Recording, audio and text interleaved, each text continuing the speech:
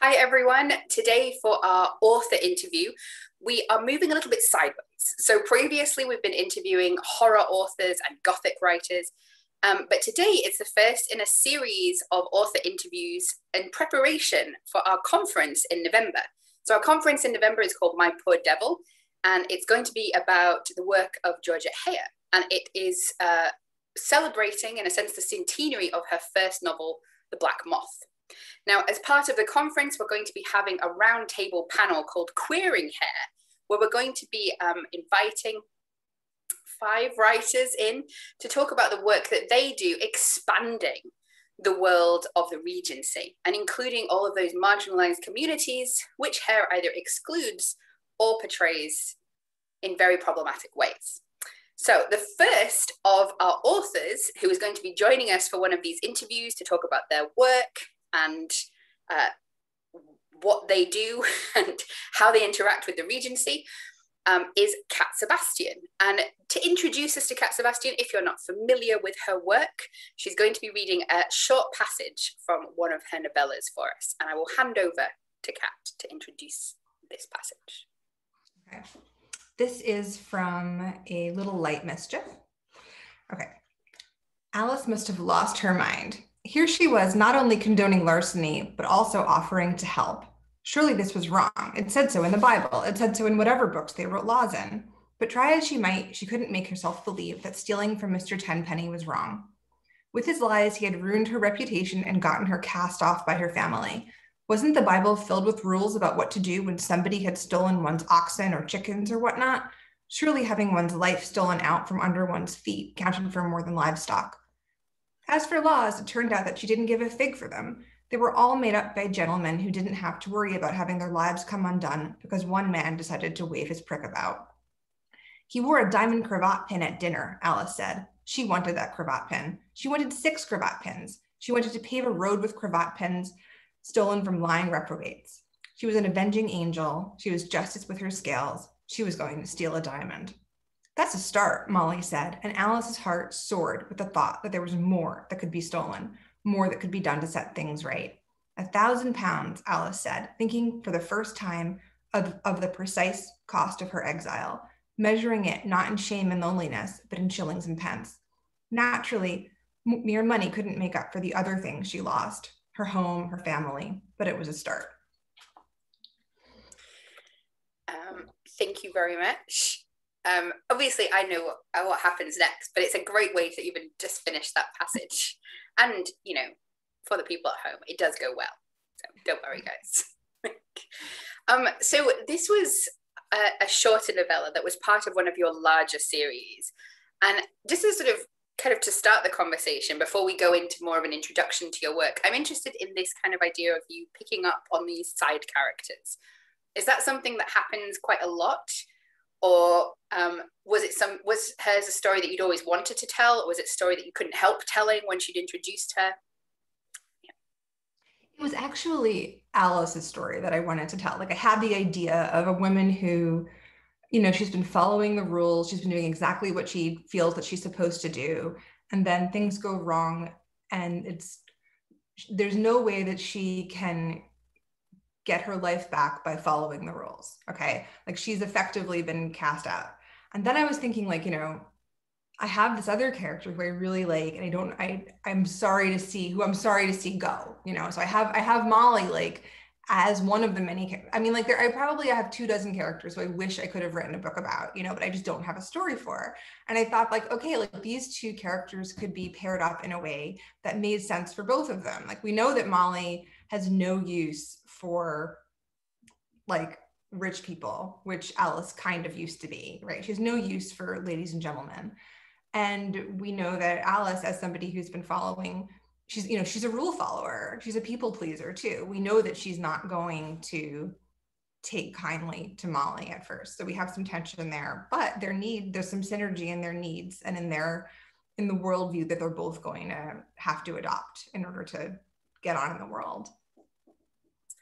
Cool. I really enjoyed the ending, and not to spoil it for people, but I mean, something that's particular about your work is that you're often navigating people who are in this Regency world, I'm just thinking about your Regency novels at the moment, but in this Regency world, but navigating a different layer of it than we're used to seeing, and also getting a different ending. So this is one of the stories where you don't get this kind of Cinderella narrative of moving up and this kind of emphasis on marrying the Duke or marrying the Earl, and sort of Alice becoming moving up a level in society and getting an easy life as a reward for all of her troubles earlier.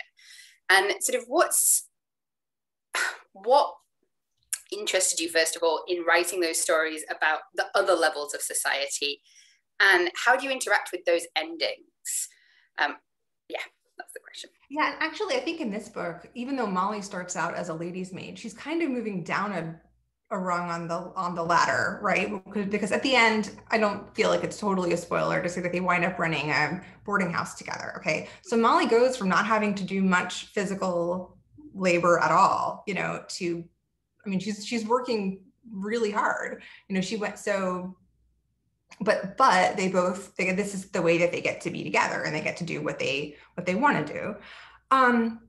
So like when I started writing, what I really wanted to do was take the Regency as it existed in the books that I had read. Okay, like we're talking like the rich people, the balls, the whole thing. But I wanted to have queer relationships, and I figured out about halfway into my first the first draft of my first book that I couldn't do it. Okay, like in order for me to create happy endings that worked for me as a writer and that were the kind of story I wanted to tell, I couldn't just stick queer people into the setting that I like. I couldn't just do the same set pieces, the same tropes. I had to challenge the idea that, romance as we're used to it, it restores order, right? Like that happens. I mean, in Hair, like that's all of her books do that, right? They take the existing order of things and they prop it up. Like the aristocrat, the waifs and highwaymen are always revealed to be like, either a duke or the daughter of a duke, right? Like that's how it works out.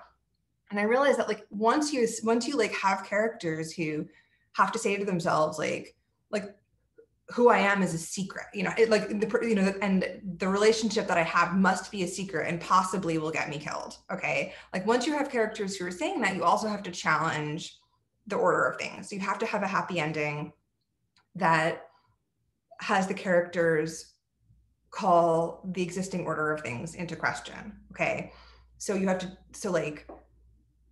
I can't have them be like happy and rich at the end of, I think I might have done that in one book. Okay. But even that, and that would have been the Rune of Vareg, I think. But like, you can't have characters. I can't have them accept that the order of things is okay. All right. Like, and once you start saying that, well, like just because like my relationship is like illegal and like everybody would think it was shameful, I can't have them.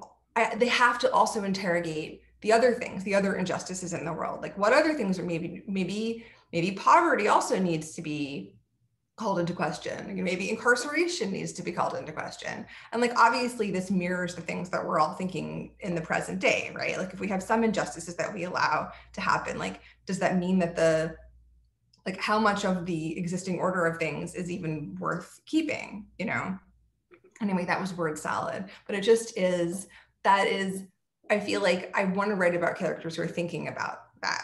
And I think that shapes their happy ending. Yeah. I mean, I find the happy endings a lot more satisfying because they look real, optimistic, sometimes utopian, but real. Like, it's lucky in a sense that Alice gets what she wants and is able to obtain the money that she needs. But that sense of like, okay, well, the way we get to be together is through hard work, but that means that we get to be independent and we get to live a life that we want. That feels kind of attainable. Or yeah, it's like it's a thing that people did. Like people ran boarding houses. That's, you know what I mean? Like, and it's a way that two women could be together without having to worry too much about secrecy. It's a way that they could raise a child because that's part of their situation. you know, and that, yeah, no, that's when I'm writing, that's something that, like you said, there's always like, I am writing about the lucky people, right? Like the people who like do just have a gamekeeper's cottage that they can like happen to run away to, right? But I don't also want, but they're not going to be able to, like, okay, like they're not going to profit off of the labor of other people too much, you know, like that really rubs me the wrong way. And I think that it rubs a lot of my readers the wrong way. And I think that's part of why, I think that's part of like what we're looking at when we're talking about a satisfying ending, right? That we don't have this sense of there being like, you know, we know that like wealth today and wealth 200 years ago like comes from exploited people, right? So you want to minimize that as much as possible if you're writing writing for an audience that also is thinking that exact same thought, you know? Yeah. I mean, another thing that you're sort of engaging in the history, and some of the history that is difficult to confront, and a lot of people quite often don't want to confront within the Regency, that sort of not necessarily hidden history, but occluded histories of things like slavery, obviously, and race relations at the time, beyond slavery as well, sort of the free Black population in England at the time, the queer people, class. I mean, this is not to suggest in any way that people writing a different type of Regency novel are not doing extensive research, but because they are. But there is also a sense, to some extent, that kind of Regency world of balls and the upper echelons that occludes those difficult histories it exists already. There's maps for it in the work of somebody as influential as Hare, for example. But how did you get started in sort of both researching and writing those difficult, occluded histories? So a lot of the stories that the occluded histories are often there, okay? Like they're like the other histories can exist without like the underpinning of all of these other secret histories.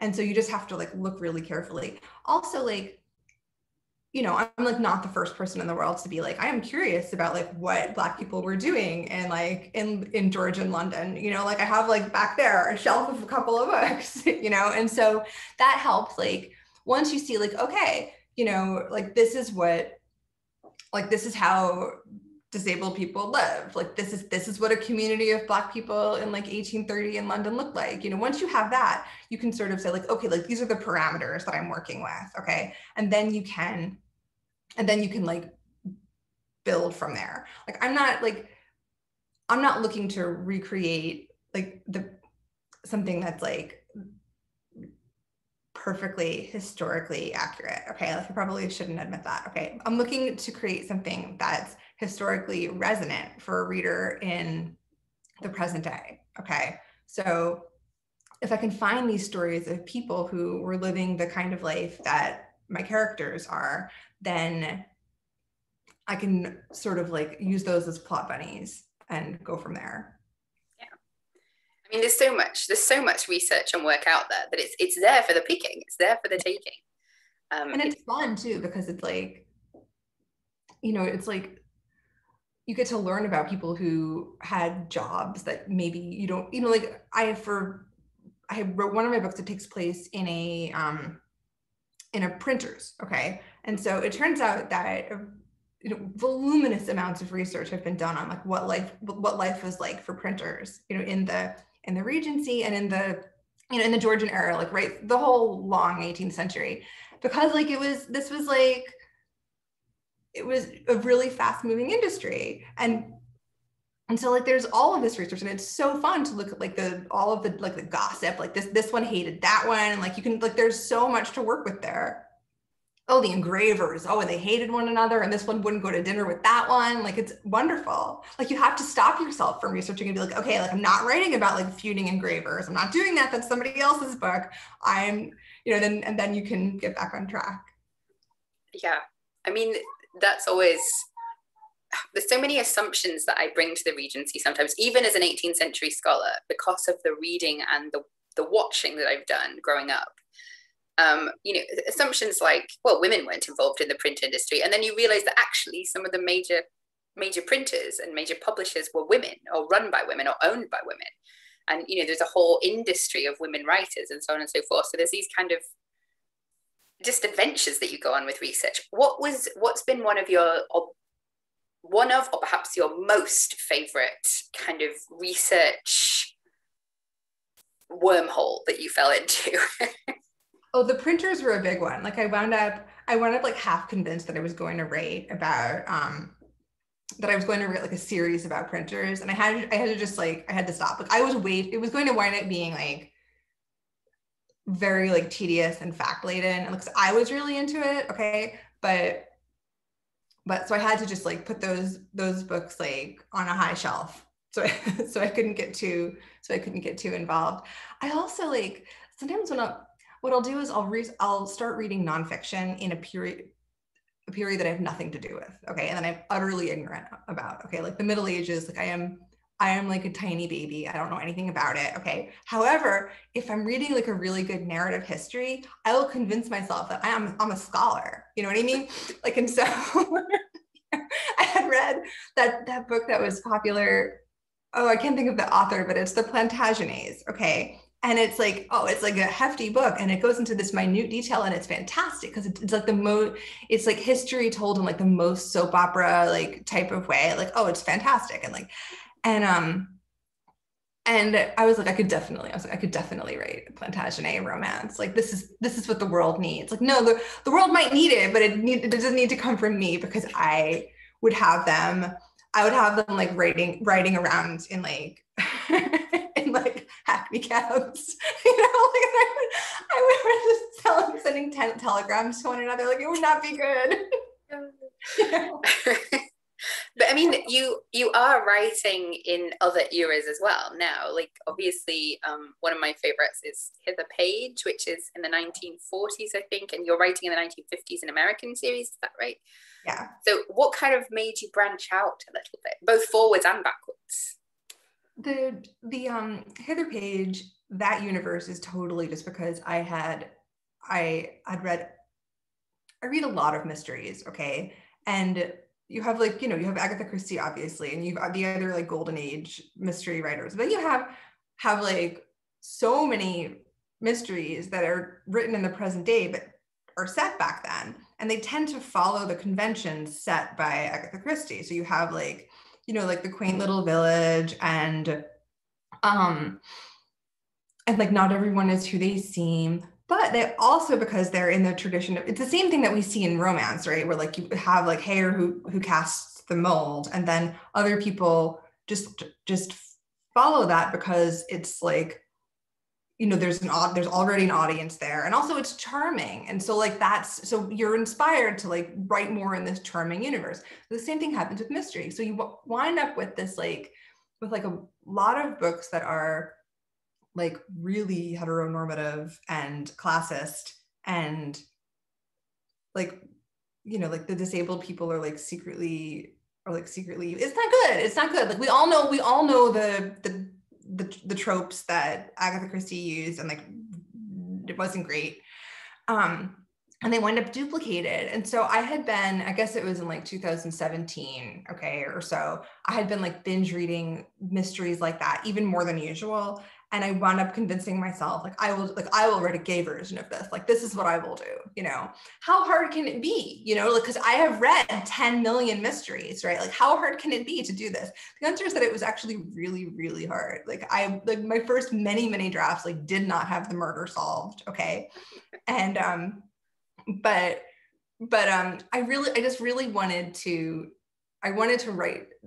write something in that type of universe, but that addressed the problems that had been sort of like,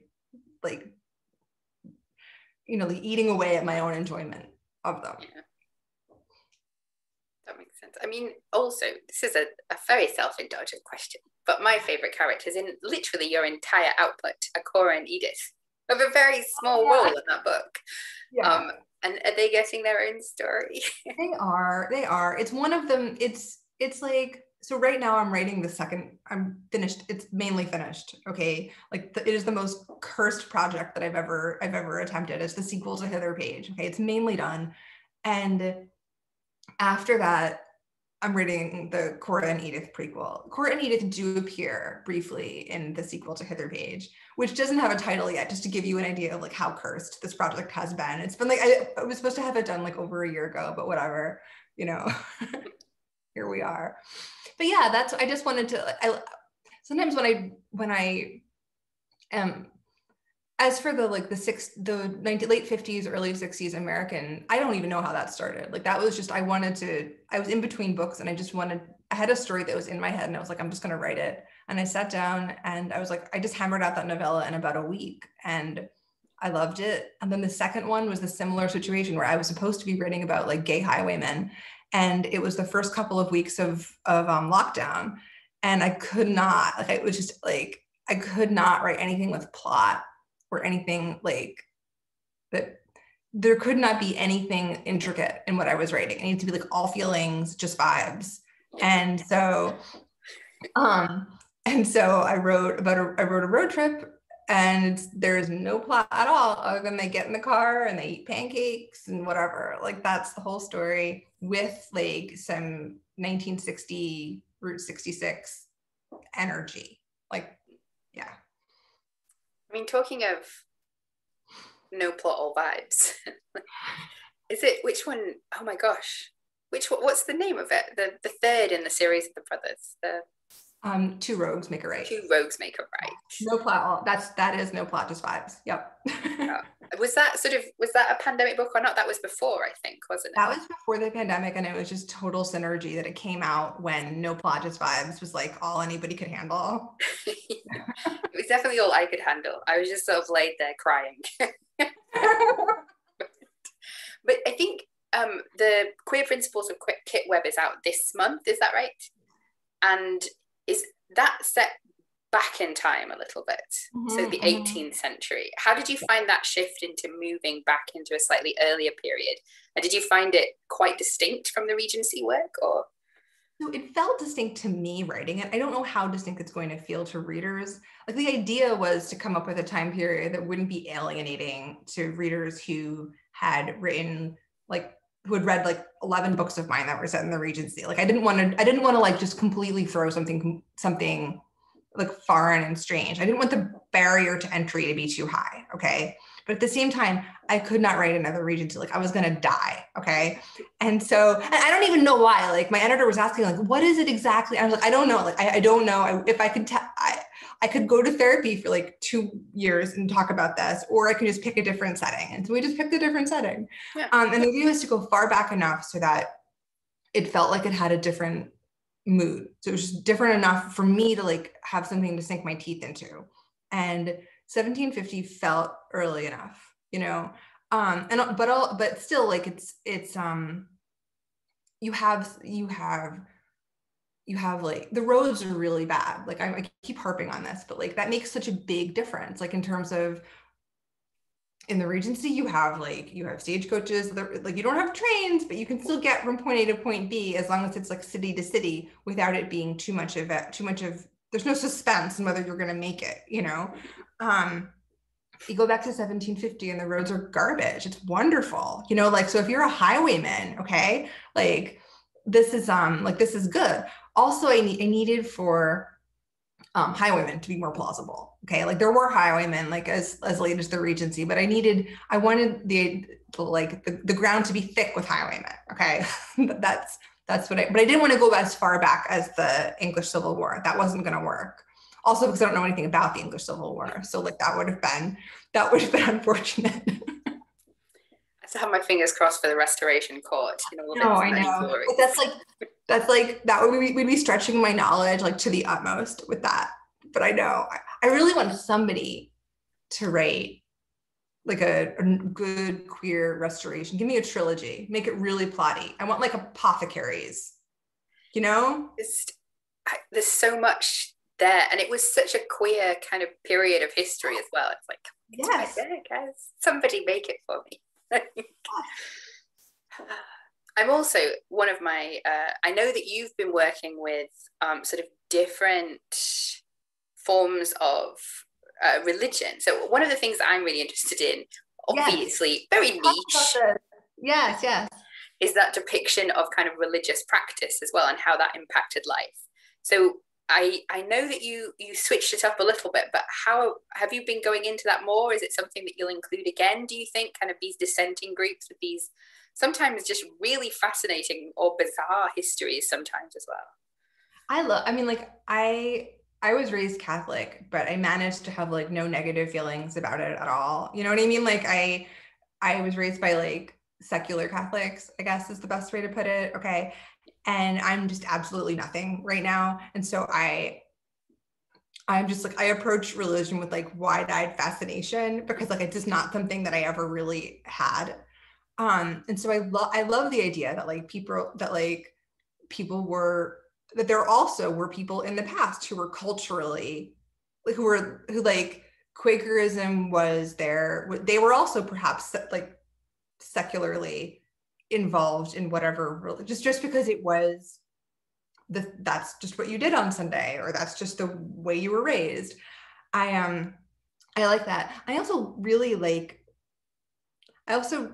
I mean, this is going to sound like religion tourism, but I like the idea that there are people who have a thing that they believe in. Like that just is, as someone who doesn't have that, that is like really interesting to me. You know, like imagine that, like having a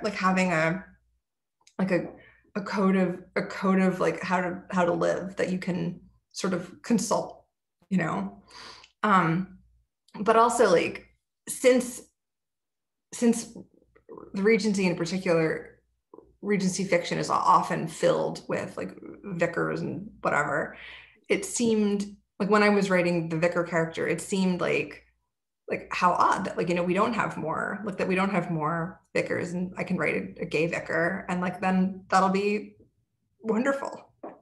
So.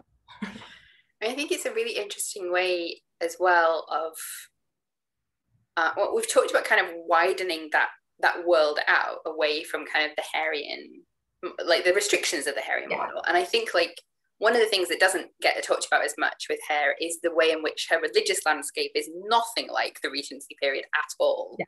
Yes. And is completely informed by her own kind of time period. And I think that kind of switch to actually looking at or interrogating what kind of the religious kind of landscape was like in the period is also one of the ways of deconstructing that particular world, and also deconstructing this idea we often have of like everything was very hegemonic and everybody believed the same thing and everybody was just going to church on a Sunday, whereas actually, you know, this whole war is going on about really tiny points, but you've also got that spectrum of, you know, Quakers are a really good example of groups that were resisting many of the kind of normal values and practices, you know, of the period. Yeah, I am. When I was writing the Quaker character and I was researching the entire, like they had the entire like culture of like the secular aspects, like the non-religious aspects of Quaker culture, mainly in the UK, because in the US it was like a different energy altogether. Like it was much more like there was apparently a split, which you probably know more about than I do. But like in the UK, you have people who like were writing their own versions of like the stories that I had the mother, okay, of one of the characters be like a radical activist Quaker, okay, and I had to send her off to America because she kept interfering. Like I loved her so much. Like she's I had to absolutely take her off stage completely because she was like, I love the idea that like there was a religion where women had actual power, and like I just couldn't get over it. But yes, that's something that you're not gonna find that in Hare. You're not gonna find it in like any of the, because it's not something that you even saw. I mean, like it's not even that in most religions. You don't even see much of it today, you know. No, I think it's for me, it's a really interesting lens to kind of reassess the period. And a lot of those kind of claims, well, everybody was doing it. I'm like, well, look at the Quakers. Right. They were not. So let's reassess, guys. But yeah, I mean, it's my pet thing that I love. So I'm glad that exploring that world a little bit. Just for people who have not kind of read much of your work, finally that second question, could you sort of give an introduction to just some of your major series, perhaps, because you've got some standalones, but you've also got these series. Yes, the Turner series is it is basically about the Turner family, but not entirely about the Turner. There's one book that totally, two books that totally aren't. Basically, it's like very trope heavy Regency. That's my first series, and it's like the most informed by like me taking like me trying to like subvert what I thought was a classic romance plot or setup. Okay. The Sedgwicks is three brothers, and that whole series is very much like low plot, high vibes. And the Imposters is non-MM queer Regencies, in which, look, like calling it imposters is probably a bit of a stretch, like, okay, but like the characters each have like a secret, okay, and there is like, again, there's like a little bit of plot in those books, like there's, you know, and those are my three main series. And then my new release is The Queer Principles of Kit Webb, and it is also part of a series that does not have a title and will have either 2 or probably 3 books. So yeah, and that is like, and that's Georgian highwaymen, capes, boots, high-heeled shoes, wigs, you know, like that's, yeah. I mean, the fashion, at least, is so much more fun in the 18th century. I know, like the whole, like when I was supposed to be pitching the book, I was like telling my editor, I was like, Al, high-heeled shoes. You know, like that was, and she was like, yes. But because so much extravagance. It's so good. Like it's all like, it's, if you want to write about people like swishing around like in capes and satin and like the clouds of powder, you know, and little velvet patches, like, oh, you just can't do any better, you know. I loved it. Definitely. I don't really know if I'm allowed to ask this, so feel free to say stop. Is there a favorite, perhaps story or perhaps character that you is kind of particularly close to your heart? Or you might not be able to say. I mean, like, it changes, honestly. Okay, like most days I'm going to say Rune of a Rake. Okay, just because it was one of those books that just, it came together, like, and it's the way it is like pretty much the way I envisioned it. Like it just happened, and I loved those characters, and they existed like fully formed in my mind before I wrote the book, which never happened. So it was a delight to write, you know. In terms of, but honestly, like in terms of the books that the characters have like lasting, that I have like a really soft spot for, it is like, it's the 2 rogues, it's those idiots, like they, you know, yeah. And also the Tommy Cabot was here, like that, the 1959 America set novella, like that's another one where it just all came together so well. And it's just energy and crying and sweaters, like, yes. Yeah. The perfect combo. Yeah. Yeah, I mean, I think like Two Rogues for me is one that I can't read a lot because I need to like just clear my schedule for like lolling and weeping. Not that it's a sad book, everybody, if you're wondering. It's just like there's so many like feelings, and they're so cute, and they're such Muppets. They are Muppets. They are, yeah. They're not good at thinking, you know, like they're not good at feeling or thinking. They're just doing their best, and it's not good. Not good. I think probably the funniest sex scene I've ever read was one of my favorites. Is it the Moll Flanders one? Is it the Moll Flanders sex scene? I can't remember. It's the one. it's the one where they start, maybe they do it in every scene, but the one where they start insulting each other halfway through. Where they start, is the bickering, like the bicker, like the, yes, like, yeah, that one. Yeah, bickering, the bicker sex is like, yeah. There's a lot in that book. Because I mean, they're such, such long friends, they're such good friends that I don't know, there's just a really comfortable vibe to it. And you kind of, I'm like, okay, right, I'm reading it. Nope, I'm listening to an argument. That's what's happening now, or bicker. So thank you so much for talking to us. I'm going to segue into the last section, which is our standard questions. But if you're following this series, which I know some people are, we're not going to be asking about horror. Obviously, guys. I mean, although you can feel free to answer in a horror-related way, Kat, if you like. But the first question is, what was the book that got you into, and let's say book or author more generally, that got you into romance and or Regency writing particularly, perhaps? What got me into reading it was hair. Okay. Like and I can't remember exactly how that happened other than it must have been, I think it was like an app, like an Amazon suggestion or something. Okay. Like just like total, like, and I wound up reading Venetia and Frederica in like a single, like 48-hour like orgy of like Regency bliss.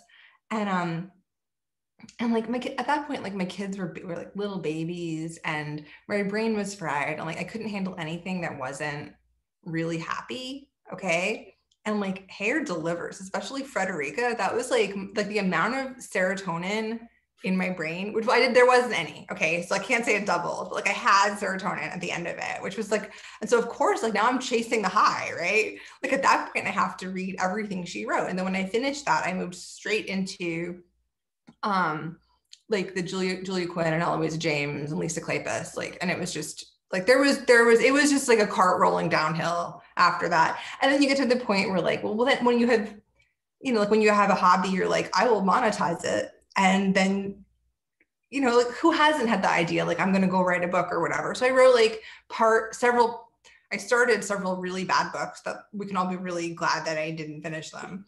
And then I got mad about there not being enough like gay and disabled people. And then I wrote The Soldier Scoundrel just out of pique and irritation, So the best of all motivators. And like later on, I realized that there actually was quite a bit of like gay Regency out there, and I just didn't know how to find it. But whatever. I think that's so often the case with queer books. Is you're kind of like, you feel like you're wandering around in a complete desert, and then once you kind of pull a thread, and Amazon's like, "Oh, do you like gay things?" You're like, "Oh, now I see." Although Twitter's probably the best thing for that. I feel like I found so many authors and books through strategic following on Twitter. Mm-hmm. Yeah, totally. A second question is, who are some writers that you think have sort of particularly influenced you? And this might be kind of in both ways, sort of somebody like Hare, we know kind of it's an author that gets a lot of people into the Regency, but also an author that a lot of people kind of want to move beyond in their own Regency worlds. But yeah, so who are some people who've, I know inspired, that's the wrong word, but you know what I mean, kind of influenced. Yeah. I mean, influenced in the good way, right? I had been reading, like, okay, so Courtney Milan was right at the time was writing and still is writing books that have like the least amount of plot that you can have to sustain a book. Okay. Like that was like hugely important for me to see. And also people behave decently to one another. People are fundamentally decent. There's not a lot of like big misunderstandings or that kind of thing. Like that was like, and I was like, oh my, like that's some, I could do that. Like that's something, which also I'm well aware of like the hubris of like baby writer me reading Courtney Milan and going like, I could do that. You know what I mean? Like, but like, that's the, but like just to see that it could be done was important.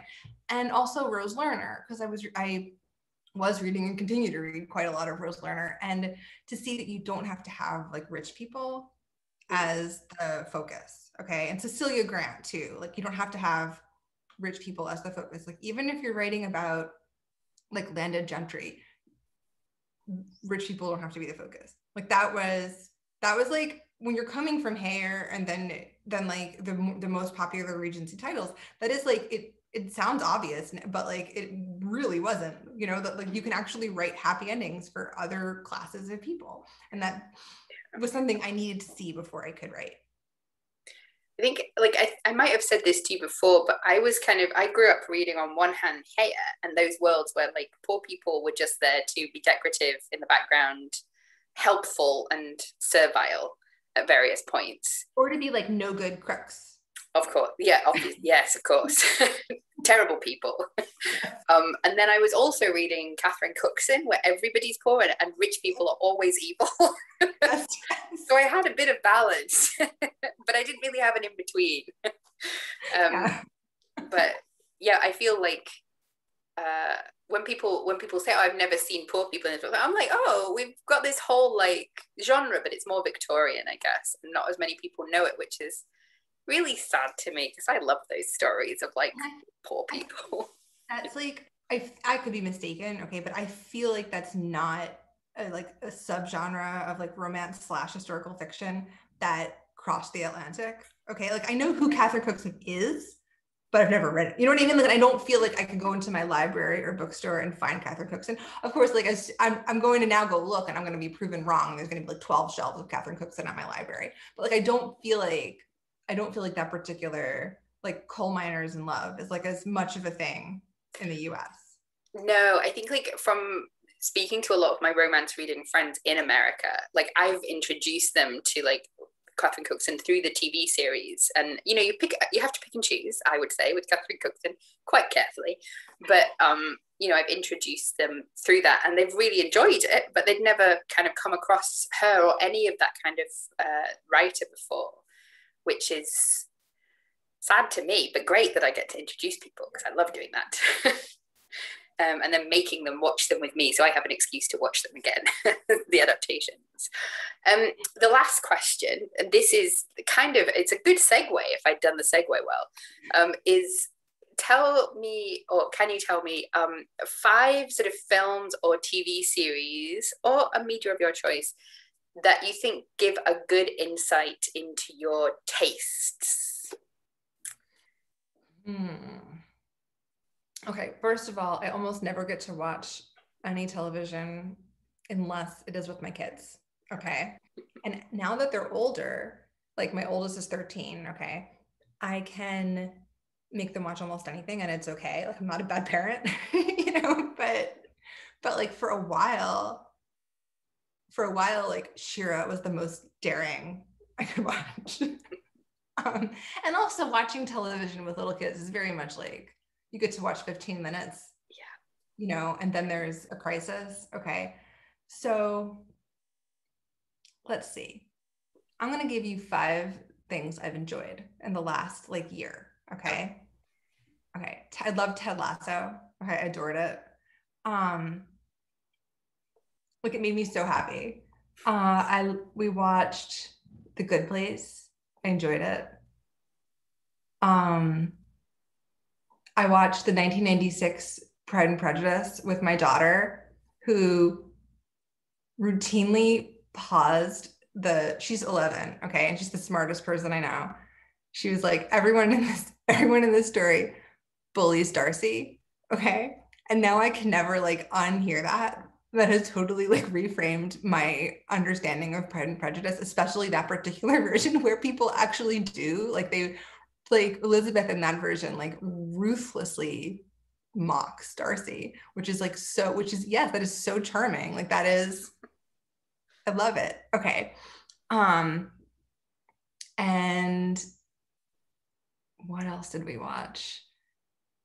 Oh, Little Women, the new Little Women. I adored it. Yeah. So that's like a totally honestly, I probably gave you like a better insight into my daughter's taste in television than I did mine, but I enjoyed all of those. Yeah, that's good, I reckon. I mean, if somebody asked me to come up with 5 things I'd enjoyed this year, it would be a sort of a hideous reveal of my terrible taste in TV. I mean, there's that too. Like, there's the fact that there are certain audiobooks that I've listened to like 50 times. You know? Yeah. There's the fact that like I like the other day I was like, I can't listen to music anymore. Like it's like my mood is like not like I'm like not emotionally stable enough to listen to like music. Like as a concept, like can't do it anymore. Yeah. I mean, I find that, but that's because I listen to almost entirely really sad folk music. Yes, of course. What else is there? I don't know anymore. Anyway, thank you so much, Kat, for joining us. And I will close our interview just with a thank you, and for people to find your books and find your work. What's your website? Is it catsebastian.com? Nice and easy. And I'll pop that in the links below as well, guys, so that you can find it easily. So thank you very much. Thank you.